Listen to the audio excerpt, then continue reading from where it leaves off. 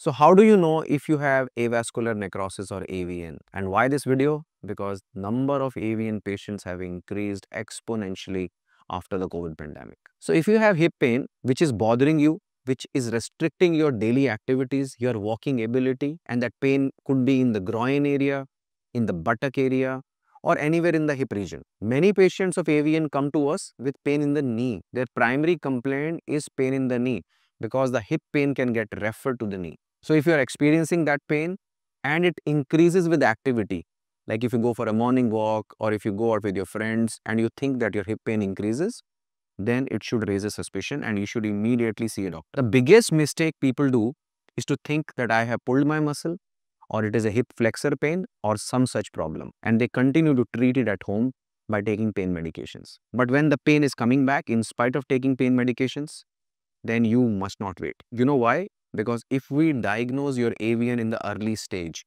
then we can treat it medically. When you visit your doctor, there's certain things which we pick from the clinical history. I'll definitely ask you, do you drink excessive alcohol? You know, excessive alcohol can actually ruin your hip.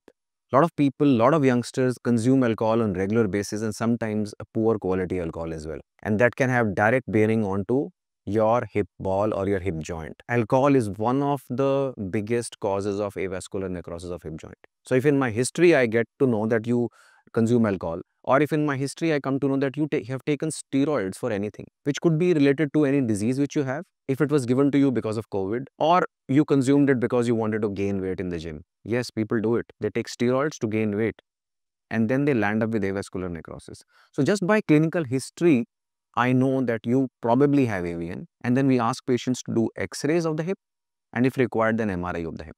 And that's how we diagnose and that's how we know that you have avascular necrosis. And then the treatment is started according to the stage of avascular necrosis. And I'll be covering each and every aspect of avascular necrosis in this series of videos. Watch out for my next video and you're going to get full information on AVN of hip, how to diagnose, how to treat, what are the outcomes, what is the best treatment for you, and all such questions. Thank you so much for watching.